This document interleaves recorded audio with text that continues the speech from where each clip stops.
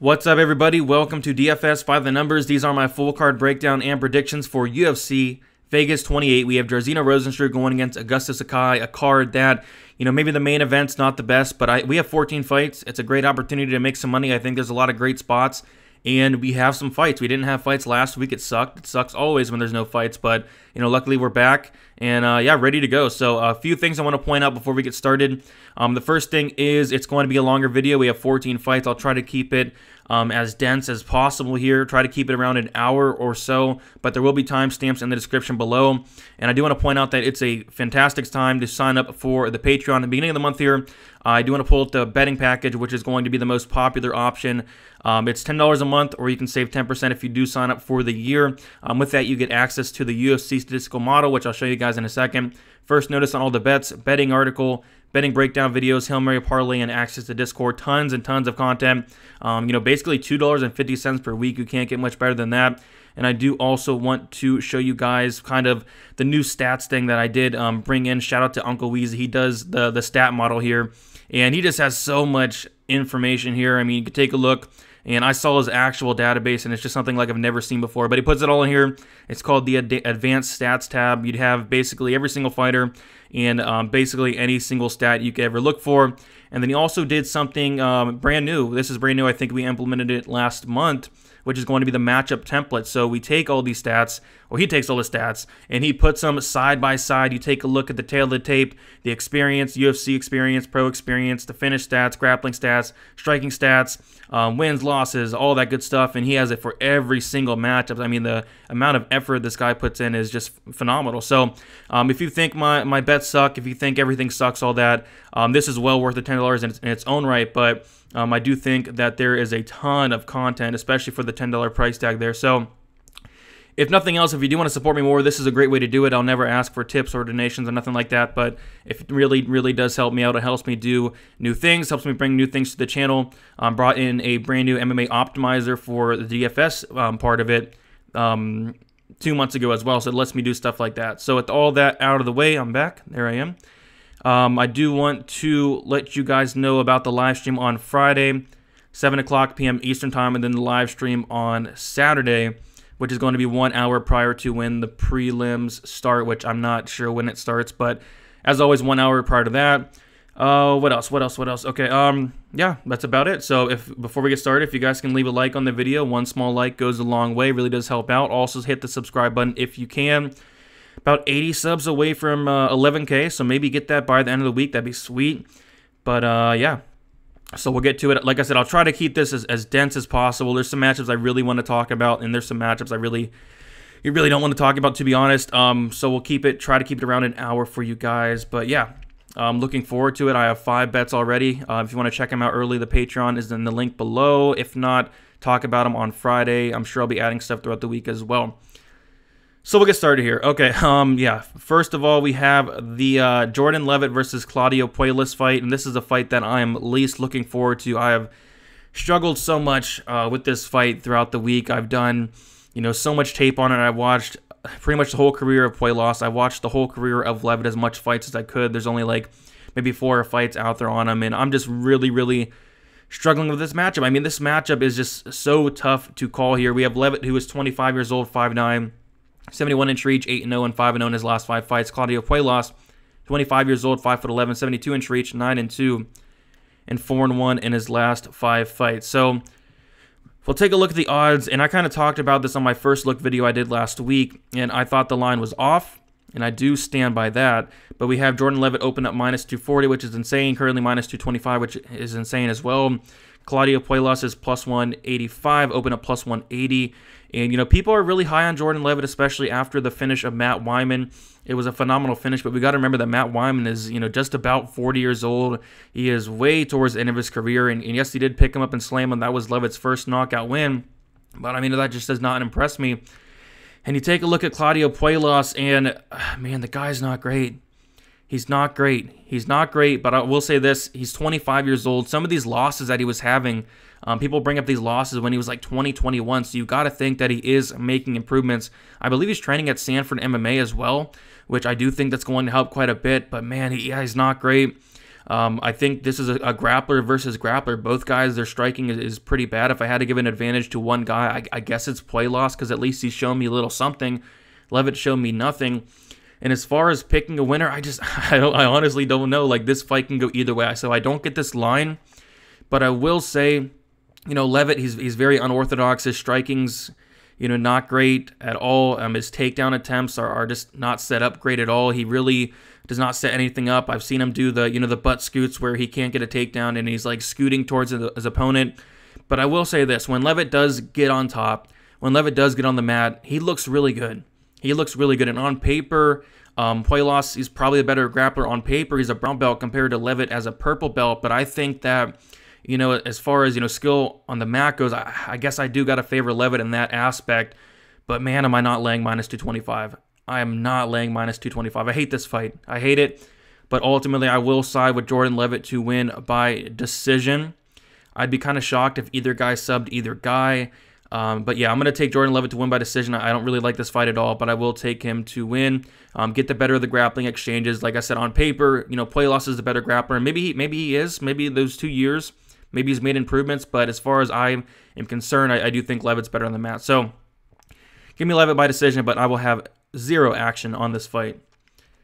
All right, Youssef Zalal going against Sean Woodson, a fight that I'm looking forward to. Here we have Sean Woodson, who is 28 years old, 6'2", 79-inch reach, 7-1 and 4-1 in his last 5 fights. Youssef Zalal, he is 24 years old, 5'10", 75-inch reach, 10-4 and 3-2 in his last 5 fights. So yeah, Woodson's going to have a 4-inch height advantage and a 4-inch reach advantage as well. And he, you know, pretty much anybody he faces, he's going to have a big reach advantage in this division.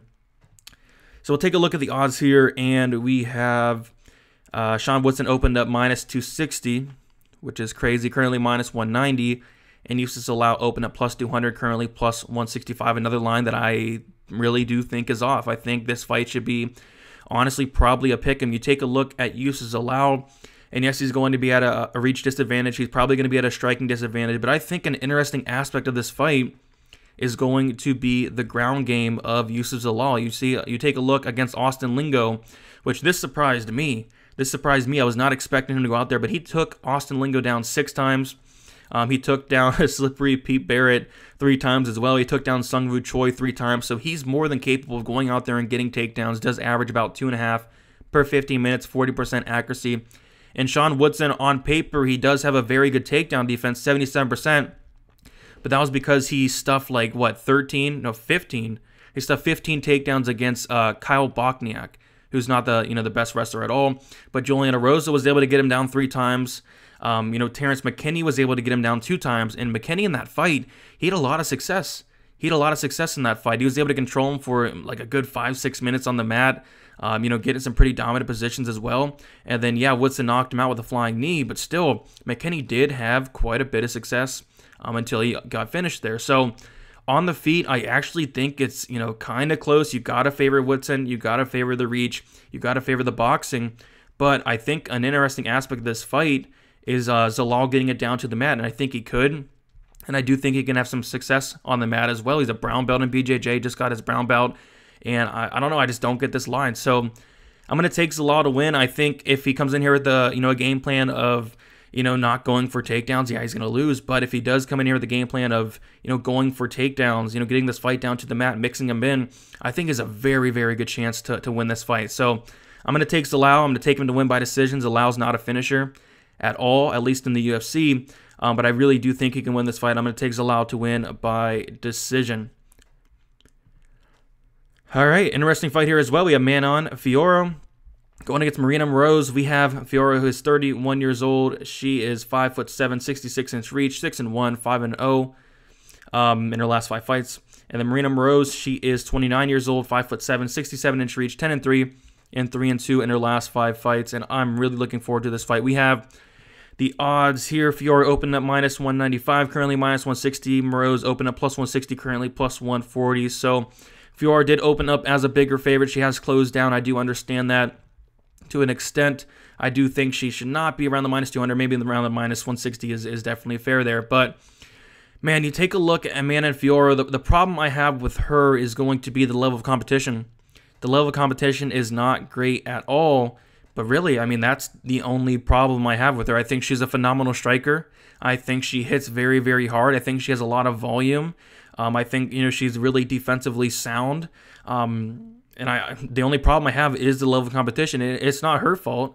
It's not her fault she hasn't fought anybody good. But this is going to be a big step up for sure. And I do think this is a test that she can pass. They're going against Marina Moroz, where you take a look at her. She's high volume. She lands 4.09 significant strikes per minute, but she does absorb 4.15, so she does have that significant strike differential that is negative, which I don't like to see. And a 53% striking defense, which I really don't like to see, especially in this matchup. She is pretty hittable, but she is tough. She does have a chin to back it up, but you don't want to be hittable against Mana Fiorot here. And then kind of the grappling takedown stats here, and I think this is a big aspect of the fight as well, because if Moroz can get this down to the mat, I think she can have some success.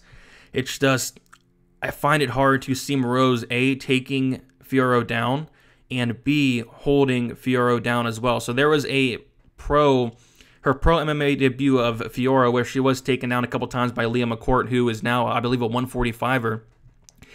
That fight was at a 138-pound catch weight, and it was her MMA pro debut. So you've got to cut her a little bit of slack there. It wasn't at the correct weight class. Fiorot's a 125er. McCourt's a 145er. But you have seen improvements. You have seen improvements since that fight, and she is making a ton of them. Each and every fight, she's able to stuff takedowns. If she does get taken down, she's really, really hard to hold down. And then you take a look at Moroz, who does average about a half a takedown per 50 minutes. And, first look, I thought she got a lot more takedowns than that. But no, half a takedown per 50 minutes, only at 18% takedown accuracy, and a 47% takedown defense herself. And what really opened my eyes was, yes, she beat Sabina Mazo, who I think is extremely overrated, to be honest. She held her down for 7 minutes, which everybody holds down Mazo if they do get her down. But she was 1 for 9 on takedowns against Sabina Mazo, which, not a great look to me. And then she was like 2 for 10 on takedowns against Mara Buena Silva, which not terrible, but still, I don't think Moroz has the wrestling to get Fiorot down or even hold her down. Fiorot is very strong, very good takedown defense, and a very good get-up game. And I do think this does play out on the feet. And with that said, I do think Fiorot's the better striker. It's not like a significant advantage to Fiorot. I think there's a slight advantage to Fiorot, but I think the power, the volume, landing the much harder shots, and I think that Fiorot is more defensively sound, unlike Moroz, who is very hittable in my opinion. So I'm going to take Fiorot. I think a finish is likely, but I will say by decision. And this is a big test for her. Biggest test of her career, and I do think she passes it, and I do think she moves up those rankings a little bit. So give me Fiorot by decision. All right, we have Mason Jones going against Alan Patrick. We have Mason Jones is 26 years old, 5'10", 72-inch reach, 10-1 and 4-1 in the last 5 fights. Alan Patrick is 37 years old, 5'11", 74-inch reach, 15-3 and 3-2 in his last 5 fights. We'll take a look at the odds, and I believe Mason Jones is the biggest favorite on the card. Opening at -290, currently -300. Patrick opened at +230, currently +250. And I think the line's more than justified here, and we'll kind of talk about why. And we take a look at Mason Jones. He came into the UFC as a 10-0 undefeated fighter, went against Mike Davis, who I am extremely high on Mike Davis. And I believe I did pick Mike Davis, if I'm not mistaken, in that fight. But man, that was such a close fight there, in a fight that Mason Jones actually outlanded Mike Davis 117 to 108 in the total strikes. And man, if you have not seen that fight, go back and watch it. That fight was probably one of the best fights of the year. But man, Mason Jones, he's just really well-rounded. He has a great ground game, black belt in BJJ. His striking's phenomenal. We saw how great his striking is. Maybe the striking defense needs some improvement, but hey, he doesn't have to worry about that here against Alan Patrick, who does average less than 2 significant strikes per minute. And the thing with Alan Patrick, he's getting up there in age. He's 37 years old. He's about to be 38. He hasn't looked great. He has not looked great since like 2018, Damir Hadzovic, where he took him down 9 times, had like 13 minutes of control time. But again, that's Damir Hadzovic, who does not have a ground game. And then against Scott Holtzman, he just did not look great. That was 2018. Holtzman was able to stuff all those takedowns, ended up finishing Alan Patrick. And then against Bobby Green in 2020, he did not look great at all. He was able to get down Bobby Green once, but it was Bobby Green who was actually going out there and taking down Alan Patrick. And yeah, Patrick has a 50% takedown defense. I think if Mason Jones wants to, which I don't know why he would want to here, but if he wanted to, he could probably take down Patrick here. But It's simple as this. Like, Mason Jones is going to win the striking exchanges by a mile. I mean, the striking is not even close. Patrick, nowadays, he's getting wobbled by every single shot that lands. Green wobbled him a couple times. Holtzman wobbled him a couple times, finished him. I think Mason Jones is very live for a finish here. Mason Jones, his takedown defense, he did get taken down by Davis. Davis was not able to do anything with those takedowns, and that's kind of how it is. I mean, his takedown defense is solid. He can be taken down, but he's very, very hard to hold down as well. And like I said, any exchange on the feet is going to be massively favored for Jones, and I think I'd be shocked if Mason Jones honestly did not knock out Alan Patrick here. But yeah, I'll take Jones here. I'm going to take Jones by knockout. Biggest favorite on the card for a reason. I do like him here to win by knockout. I think Patrick, the chin's not there. The striking is 100% not there. The striking defense is 100% not there. And I do think Jones does finish him. If you take a look at some of the shots that Mike Davis was eating, I really find it hard to believe that Alan Patrick does eat those same shots. So give me Mason Jones, and give me Mason Jones by knockout. All right, Muslim Salikhov going against Francisco Trinaldo. We have Salikhov, his 36 years old, 5'11", 69.5-inch reach, 17-2 and 4-1 in his last 5 fights. Francisco Trinaldo, 42 years old, 5'9", 70-inch reach, 26-7 and 4-1 in his last 5 fights. We'll take a look at the odds here.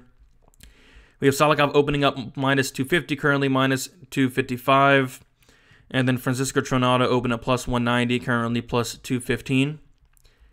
And yeah, really interesting fight. I mean, some things you got to point out right away is going to be the age of Trinaldo. I mean, 42 years old, about to be 43 in what, August?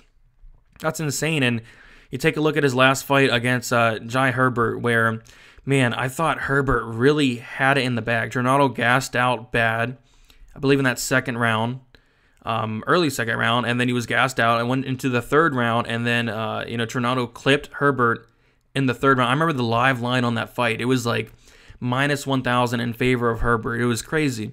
And then Trinaldo ended up clipping and knocking out Herbert, which was insane. It was a brutal, brutal knockout. But I don't know. This fight is weird. This fight is probably, honestly, like the worst fight on the card just because of how low volume both guys are. Salikhov does average about 2.85 significant strikes per minute. Trinaldo 3.11, so low volume. This has potential to be a very boring fight. And I don't know, I don't really see a finish. And Trinaldo, he has like, what, 34 fights, 33 fights. The dude has a chin. The dude has never, ever been finished. Could Salikhov be the first guy to do so? Maybe, but I do think this fight goes to decision. I think it's low volume. I do think the flashier, the better-looking strikes are going to be coming from Salikhov. I do think probably a little bit more volume as well. Trinaldo, I guess he could try to work that ground game. We have seen Salikhov struggle with the ground game. I believe both of Salikhov's losses have been by submission. So if Trinaldo wants to go there, if he does not have success, he could, really, really gas out, especially at 43 years old. He can gas out, and I think Salikhov could maybe get a late finish as well. But yeah, Salikhov has struggled with that ground game. But we do see improvements from Salikhov. I know people always like to pick against him because of some fights that happened, years ago. I mean, 3 years, 5 months ago against Alex Garcia. Garcia was able to take him down a couple times, ended up submitting him fairly easy in that fight as well. But I do think he has made improvements, and I don't think Trinaldo really has the cardio to implement that ground game. So I'm going to take Salikhov to win a boring decision. The more flashier, the better looking strikes. I'd be shocked if there was a finish, but if there is a finish, it's probably in that third round. But I'll take Salikhov by decision.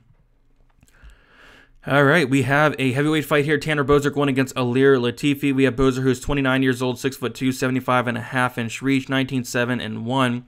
And 3-2 in his last 5 fights. Ilir Latifi is 37 years old, 5'10", 75-inch reach, 14-8 and 2-3 in his last 5 fights. So, yeah, we'll take a look at the odds here, and we have Boser, who opened up -255. My goodness, currently -190. Latifi opened up +195, currently +165. So some money's coming in on Latifi, and probably rightfully so. I think this fight should be aligned a little bit closer because there are some question marks that we'll talk about.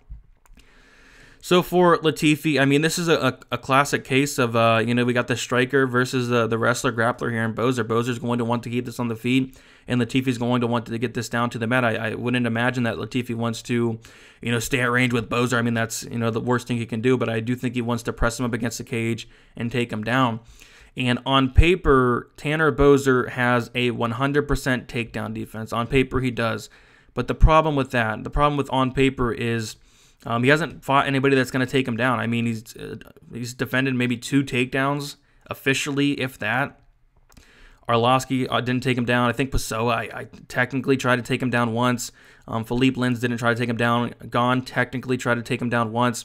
And then Daniel Spitz didn't try to take him down. So his wrestling has not been tested. But you go and look at the tape on the regional scene, and you do see him getting taken down. You do see him getting controlled against the cage. You do see him, being a fish out of water on the mat. And it's kind of hard to gauge because, that was a couple years ago. Could he make these improvements? Possibly, but we just don't know that. So there are some question marks for me. The Latifi gas tank's not a great look. That does scare me quite a bit. But I think Latifi, if he does get this down to the mat, which I think he can, he was able to have some success with taking down Derek Lewis in his last fight, in a fight that, man, I really thought that Latifi won. And I had a bet on Lewis myself. But, nothing happened in that fight. You can't really call it a robbery or nothing like that. But Latifi did take down Lewis 3 times. And Latifi did control Lewis for about 9 minutes as well. So yeah, I'm gonna take a shot on the dog here with Latifi. I don't know if I'm gonna bet it yet or not, but I just think the line's off. I think he has a path to victory with the takedowns. And I don't know. I'm not all that impressed with Boser, especially after his last performance against Andrei Arlovski in a fight that, yeah, I thought he won, but man, he could have really, did more. He could have did more. He did outland Arlovski 68-34, which is, double the output there, but just wasn't impressed. So I'm going to take Latifi for the win. I think he does mix in the takedowns, get some control time. I've seen Boser taken down and around and not get back up. I've seen him taken down, not get back up for the rest of the round. I can kind of see something like that happening. But I will take Latifi for the decision win.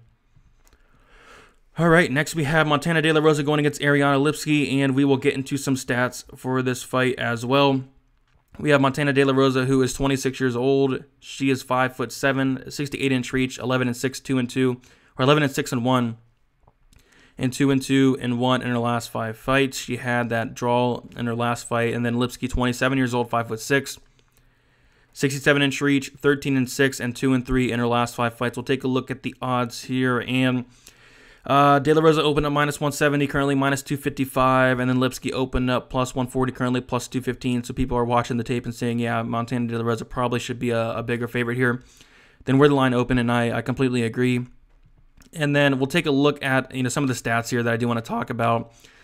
So as far as the striking stats go, I think their striking is pretty similar. Both aren't phenomenal on the feet, but I do probably give a slight advantage to Lipski. But we see Montana De La Rosa making a ton of improvements. We've seen her striking look a lot better than it has in the past, but still probably got to favor Lipski in that aspect, and that's 100% fine. But I think the important aspect of this fight is going to be the takedown defense, and Lipski has a 45% takedown defense, which is not great, especially in this matchup going against somebody in De La Rosa who does have a wrestling background and who does have, I believe, a BJJ brown belt, maybe a BJJ black belt, but she's obviously going to be the much better grappler, the much better wrestler. And I do think this fight is won and lost on the mat. And you got to go with De La Rosa here. I'm pretty confident in De La Rosa here, unless she comes out here and completely forgets how to wrestle, which, that's probably not going to be the case. She does go to that game plan quite a bit. And you take a look at Lipski, and, something that jumps off the page to me and probably should jump off the page to everybody is, well, Molly McCann, the boxer, did take her down 2 times. Molly McCann, the boxer, was able to control her for a little bit. And then what really did it for me was Antonina Shevchenko fight, where she was able to get down Lipski, and I thought, hey, maybe Lipski has the advantage on the mat. Maybe Lipski's better on the mat. Shevchenko, she's a striker, but no, Shevchenko dominated Ariana Lipski. Antonina Shevchenko, the bad Shevchenko, dominated Ariana Lipski, and what that did was it really overrated Antonina going into the Andrea Lee fight. Everybody thought that Antonina made massive improvements, and no, there were no improvements. It was just because Lipski doesn't know what to do on the mat. So, yeah, I'm going to De La Rosa here. I think there's a good chance for a submission as well, and I'm actually going to take De La Rosa to win by submission. I think she gets her down at will pretty much, and when she does, I just don't think Lipski has anything to offer on her back. So, give me Montana De La Rosa by submission. De La Rosa has finished actually the majority of her fights by submission. 75% finish rate, and all those are by submission. So she's finishing every 3 out of her 4 wins by submission. I think another one does come here as well. And yeah, it did look like she was about to be the biggest favorite on the card, which is crazy. I know people really, don't like De La Rosa. They think she sucks and all that. People really like Lipski. You take a look at the Tapology predictions, and it's like 70% Lipski for some reason. But I don't know. It's a really good matchup for De La Rosa here. So give me De La Rosa to win, and I'm going to take her to win by sub. All right, Makwan Amirkhani going against Camilla Kirk. We have Amirkhani, 32 years old, 5'10", 72-inch reach, 16-5, and 3-2 in his last 5 fights. Camilla Kirk, 27 years old, 5'10", 75-inch reach, 11-4, and 3-2 in his last 5 fights. Taking a look at the odds here, we have Makwan Amirkhani open at -305, currently -275. Camilla Kirk open at +225, currently +215. The line's coming in a little bit, and as it should. I just don't understand why this line is so wide. I mean, these fighters are both very similar. I believe Kirk is a black belt, as we know that Makwan's a black belt as well. It's just one of those cases where they have a very similar skill set. I just think that Makwan is better in every single area, especially in the grappling. I think he's the much better grappler. I think he's the better wrestler. I think he's probably the better striker as well. And then also the level of competition Makwan's fought has been much better as well. So for all those reasons, you gotta favor Makwan. Maybe not -300 Makwan, but you do gotta favor him a little bit. I do remember Kirk from the Contender Series against Billy Quarantillo, where he looked really good. He looked really good early on. He took down Billy Quarantillo early in the fight. He had a really good first round. But after that, he gassed out a little bit, and that's another concern for me as well, is going to be the short notice of Camilla Kirk coming in here on about a week and a half to 2 weeks notice. Just not a good look, after he did gas out in that Billy Quarantillo fight. Bad, and Billy Quarantillo put an absolute beating on him in that second round. I remember he landed just about 120 strikes on Kirk as well. So the short notice, I think Makwan's better, pretty much everywhere. Makwan Amirkhani, his gas tank's not, the best himself, but I do think, he does get takedowns here. He does have the better of the grappling exchanges. I don't know if he submits Camilla Kirk, but I do think he does win this fight. So I'm going to take Makwan Amirkhani. I'll say decision win, but it should be an interesting fight. I mean, two guys that their skill sets are pretty much identical. It's going to be pretty fun to see, but I do think Makwan is a more skilled fighter out of the two, and by a decent margin. So Makwan by decision. All right, two fades going up against each other here. I'm excited to break it down. We have Tom Breese going against Antonio Hoyo. Tom Breese, 29 years old, 6'3", 73.5-inch reach, 12-3, 2-3 in his last 5 fights. Antonio Hoyo, 31 years old, 6'3", 73.5-inch reach, 9-4, and 3-2 in his last 5 fights. Taking a look at the odds, we see Tom Breese -265, currently -235. Antonio Hoyo +205, currently +195. So some money's actually coming in on Hoyo, which is interesting. I've seen a lot of people talking about, parlaying Tom Breese, which, parlay and Tom Breese should never, ever be used in the same sentence. But this is a fight where, man, if Tom Breese does not win this fight, he should, take his gloves off, walk right into the center of the octagon, and lay him down and probably never come back. This is a fight where, man, Tom Breese should win this fight. He should absolutely win this fight. I mean, on the feet, I honestly think it's not even close. I think Tom Breese is the much more skilled fighter. Yes, Ahoyo's, dangerous, but he's only dangerous for so long. The guy has about 3 minutes of gas, Ahoyo. And then another thing is, Tom Breese, if he wants to, and this is an interesting aspect of this fight, if he wants to, which he probably should want to, take this guy down. This guy, Ahoyo, has a 32% takedown defense, cannot stuff a takedown for his life. Tom Breese does average 0 takedowns per 50 minutes. He's never had a takedown in the UFC. I believe he's like 0-6 or 0-7 on takedowns. Hey, if he tries to get him here, he's going to get him, and I do think that should be a path to victory for Tom Breese, who is a black belt. But I don't know. You can't trust Tom Breese. You cannot trust this guy, whatever. I think he's extremely skilled. I just think he does make a lot of mistakes in there, and there could be a mistake made here. It's just Antonio Hoyo, if he's going to win, it probably has to be in that first round. I mean, the guy's gas tank is just so bad. And you got to think that Tom Breese comes in here with a good game plan, and that game plan would be taking down Hoyo. If he wants to strike with him, he can. That's fine. I do think Tom Breese is a better striker. I think he has a better output as well. But I think the path to least resistance, the path to least resistance is going to be the ground game, and I do think he goes there as well. But man, do not parlay Tom Breese. Don't do it. Just don't do it. Just don't do it. It's hard to trust him. This is an absolute winnable fight for him. Absolute winnable fight for him. I think he's the much better fighter, and it's really not even close. It's just you cannot trust Tom Breese these days. So, yeah, give me Tom Breese. I'm going to say he wins by, I'm going to say like a KO. I don't know what round, maybe second or third round. I'm going to say he knocks out Arroyo. I think this fight to not go the distance could be a decent bet to look at because, man, Tom Breese, as of late, he has not been seeing the scorecards whatsoever. And then you got a gasser like Arroyo. I think this fight can end inside the distance here. So I'll take Breese. I'll take him to win by knockout. Yeah, not looking forward to this fight. Two guys that you typically want to look to fade here, going against each other. But I'll take Breese. All right, Dusko Todorovic going against Gregory Rodrigues. We have RoboCop coming in here, making his UFC debut. We have Dusko is 27 years old, 6'1", 74-inch reach, 10-1 and 4-1 in his last 5 fights. Rodrigues, he is 29 years old, 6'3", excuse me, 76-inch reach, 9-3 and 4-1 in his last 5 fights. We'll take a look at the odds here, and we have Dusko opening up a big, about 195, 200 favorite, currently minus 150. RoboCop opening up plus 160, currently plus 130.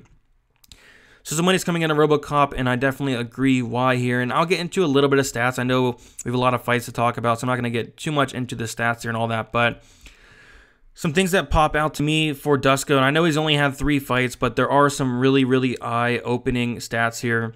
Man, the dude has a 45% striking defense, and you take a look at the tape, and you know there are so many red flags for Dusko. I mean, the guy, his striking defense is really, really bad, and you know RoboCop's striking defense isn't phenomenal, but it's a lot better than Dusko. It's a lot better than Dusko's, and somebody got really mad. Somebody got really offended by me saying that Dusko's striking defense is bad, and I don't think it's arguable. I mean it's terrible. I mean 46% striking defense. He fights with his hands down. He fights with his chin up in the air. He backs up. I just don't know how anybody could say that his striking defense is good because it's just not. And we saw those red flags. We saw the red flags in the Teddy Ash fight where Teddy Ash actually outlanded Dusko 109 to 102. We saw that red flag. We saw not many red flags in the Daquan Townsend fight because he took Daquan Townsend down and finished him on the mat. But we saw those, in the past where, he's getting hit. He's fighting with his hands down. And then he finally fights somebody who has some power, has some pop on his punches in Panaheli Soriano, which is he's a beast in his own right.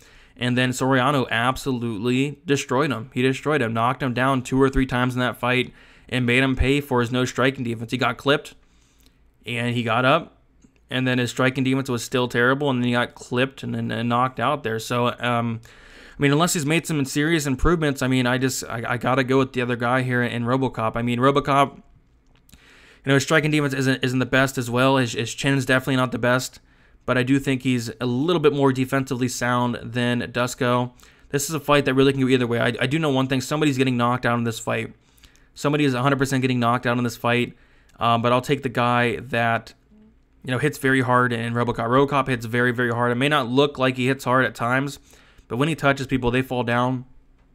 And unless Dusko has fixed those, striking defense issues, I think there's a very good chance that RoboCop knocks him out here in the first round. So I'm going to take RoboCop to win. Give me Rodrigues for the win here. I'm going to say he wins by first round knockout. Would I be shocked if Dusko knocked him out in the first round? No. But I do think somebody's getting knocked out, and somebody's probably getting knocked out in that first round as well. I think it's going to be a war. I think it's going to be fun. But someone's going to sleep here. But I'll take the underdog here for the win in RoboCop. Okay. Excuse me. So many fights. All right, so we have Miguel Baeza going against Santiago Ponzinibbio. We have Baeza, who is 20 years old, 6'2", 74.5-inch reach, 10-0, obviously 5-0 in his last 5 fights. Santiago Ponzinibbio is 34 years old, 73-inch reach. He is, let me bring it up, don't have the height or reach. Yeah, he's 6 foot. He's 6 foot. 6 foot, 27-4, 4-1 in his last 5 fights. We'll take a look at the odds here, and we have a close fight according to the odds.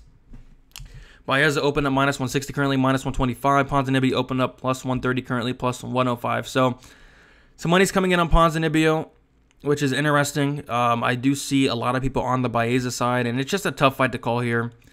It's a really, really tough fight to call. It's because, the question is, at least for me, and I'm assuming it's a lot of people's questions as well, is You know, is it the same Ponzinibbio? Is it the same Ponzinibbio we saw against Neil Magny? Is it the same Ponzinibbio we saw against Mike Perry back in 2017?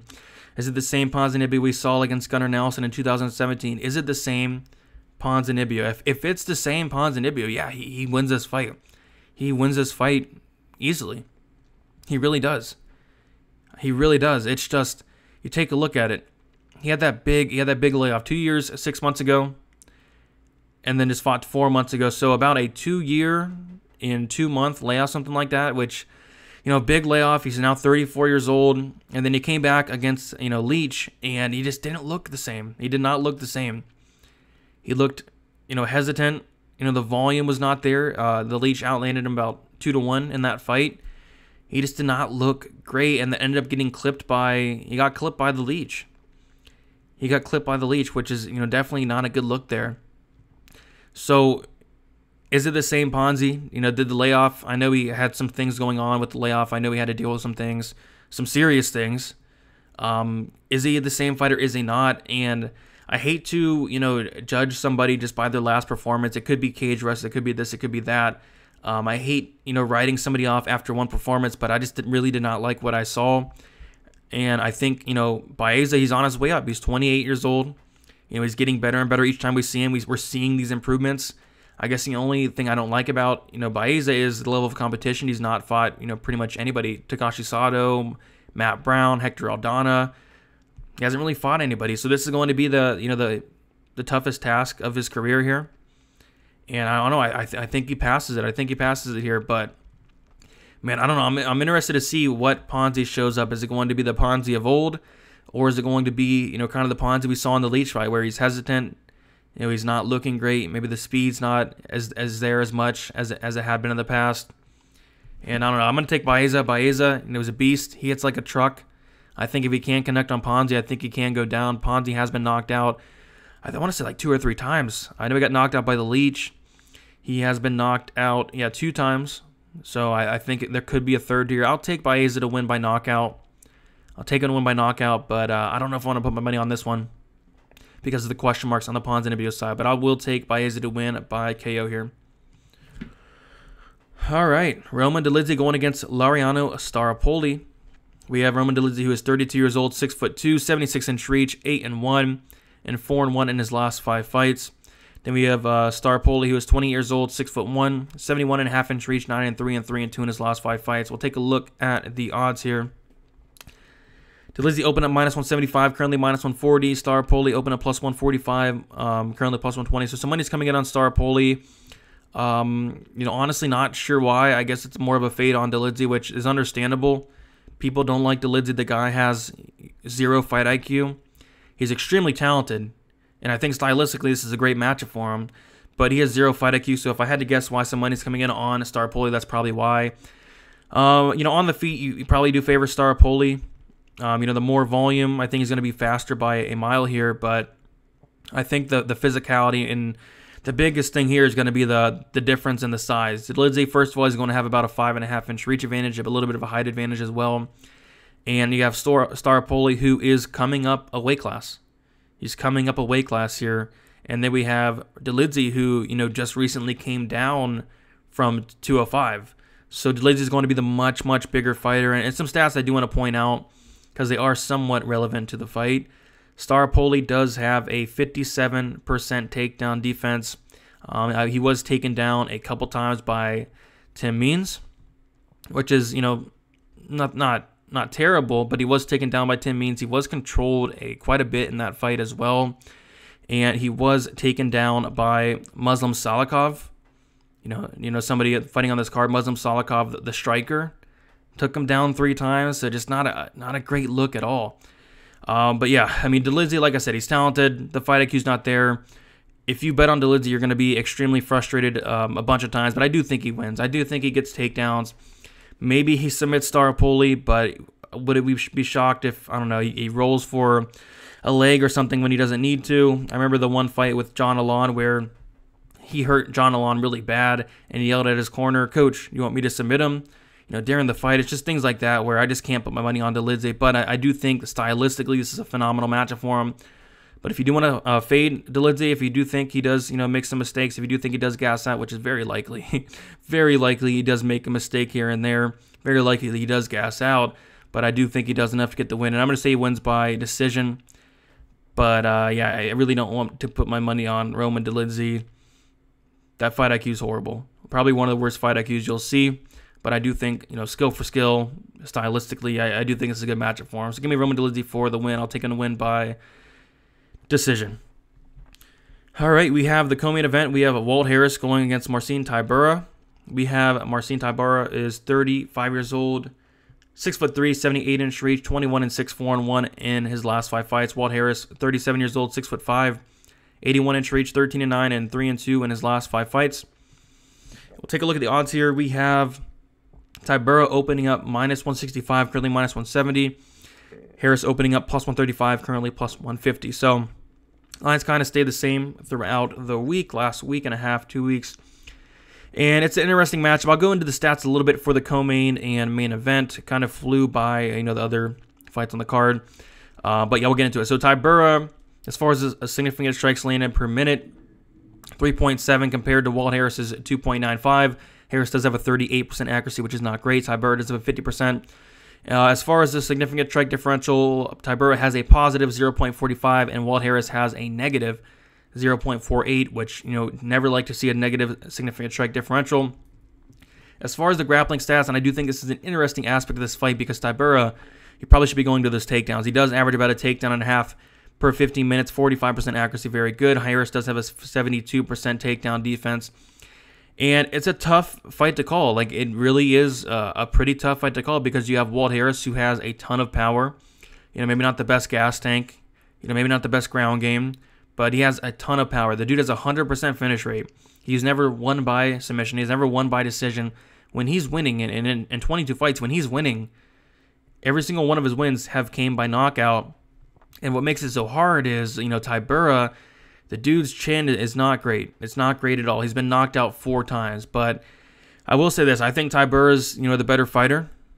I think he's the much better fighter. I think he has the much better skill set. I think he's more well-rounded by a decent amount. I think stylistically, it's a good matchup for him. He get this fight down to the mat. Don't get knocked down in the first round. Extend the fight. Get Walt Harris tired. Take him down. And I think, a late finish is very, very likely for Tybura. It's just he needs to survive that early storm of Walt Harris. So if you like Walt Harris, you bet the first round knockout, maybe the second round knockout. But other than that, I don't see Walt Harris winning decision. I don't see Walt Harris winning later in the fight as well. And I don't know. I think Tybura just has more ways to win. I think higher output on the feet. Probably the better striker, honestly. It's just Walt Harris has that power. And then the better ground game by a mile. I believe Tybura is like a black belt, which he has no submissions in the UFC or nothing like that. But maybe he could, get a late submission here against Walt Harris. But I'm going to take the fighter I think has more paths to victory, which is going to be Marcin Tybura. Do I love the line? No, I do not, because I am fully aware that Walt Harris can clip him in the first round, and would I be surprised if that happened? No, I would not. But I think Tybura has more paths to victory, and I do think he is the better fighter. So I will go with him, but a fight you probably don't want to put your money on overall. But I'll take Tybura to win. I'm going to say third round. I'm going to say third round finish. It could be a sub, could be a TKO. I'll go with TKO here.